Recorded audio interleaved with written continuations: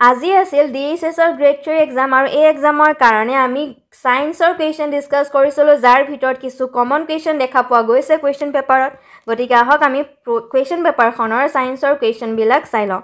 প্ৰথমটো প্ৰশ্ন হৈছে vitamin C deficiency leads to একেবাৰে কমন কুৱেশ্যন হয় কাৰেক্ট আনসাৰটো হৈছে স্কাৰভি ৰোগ হয় ভিটামিন সি ডেফিচিয়েন্সিৰ কাৰণে দ্বিতীয়টো প্ৰশ্ন হৈছে Cholera is caused by cholera ৰোগৰ কাৰক কি হয় এটো হৈছে বহুত বেছি কমন কুৱেশ্যন আৰু শুদ্ধ উত্তৰটো হৈছে ব্যাকটেৰিয়া অপচন নম্বৰ এ আশা কৰো আপোনালোকৰ শুদ্ধ উত্তৰ হৈছে তৃতীয়টো প্ৰশ্ন which gas is responsible for depletion of ozone layer depletionৰ কাৰণে কোনটো gas responsible হয়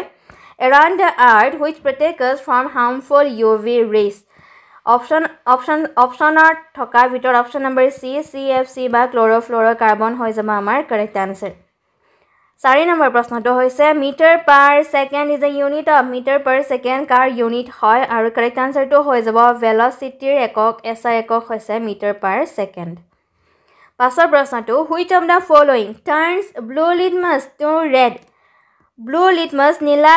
litmusক ৰঙা লৈ কিহে পৰিৱৰ্তন কৰে শুদ্ধ উত্তৰটো হৈ যাব এচিডে পৰিৱৰ্তন কৰে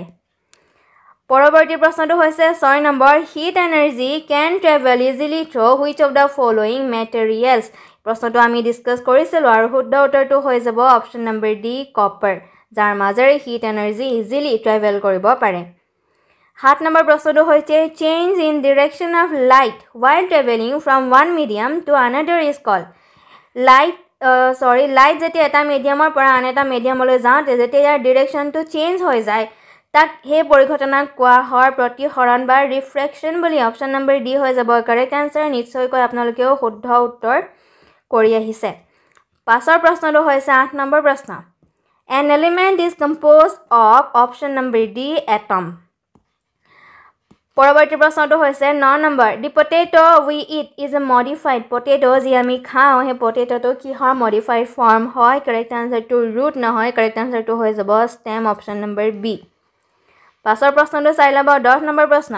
which of the following is the largest gland of human body এই প্ৰশ্নটো আমি ডিসকাস কৰিছিলো